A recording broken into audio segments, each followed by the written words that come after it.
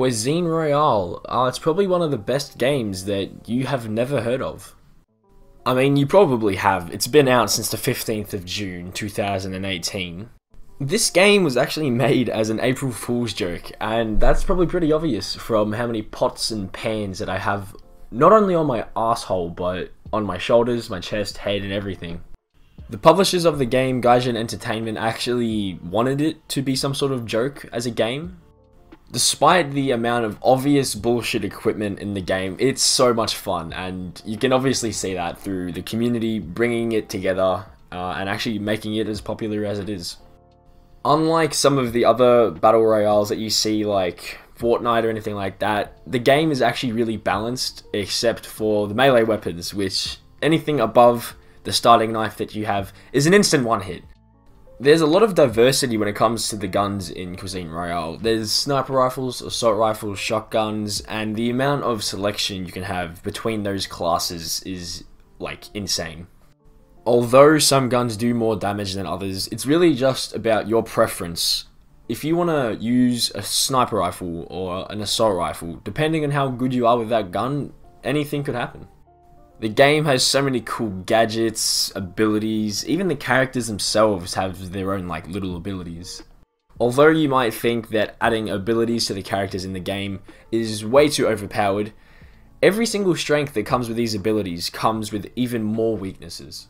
The beast ability, although it increases your physical strength and speed, you drop every single gun you have and you're not allowed to use them until your beast mode is over, so it leaves you really vulnerable. Because you can't do anything long range, you have to run directly at your target. One of the characters literally spawns in Thor, and it is the coolest thing you will ever see.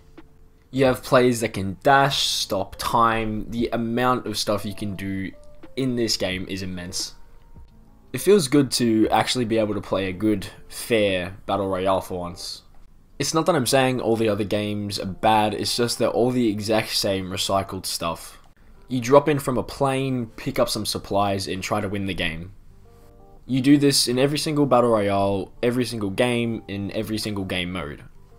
The amount of stuff you can do in Cuisine Royale that is so much different from the basic norm you see in battle royales is really fun to see. You literally have boots that can make you jump higher than like a 2-story building. You don't even jump in from a plane, the game will just spawn you in a random location throughout the map. Sure, Cuisine Royale might have the same ideals as another game like Fortnite, but each game you play is going to be so much different than the last one. Depending on the abilities you have, the gadgets that you pick up, the game can go so many different ways. Although the game is so much fun, it even has its own serious side, having things like ranks and even leaderboards. There are temples to explore, rivers to swim in, and even mountains to climb. Playing this game was probably the most fun I've had in a very long time. I highly suggest that you go and cop this game right now. It is a free-to-play game, although it does have in-game purchases, you don't even have to buy those. Taking into consideration how good this game actually is, getting it for free is one of the best deals you will ever get.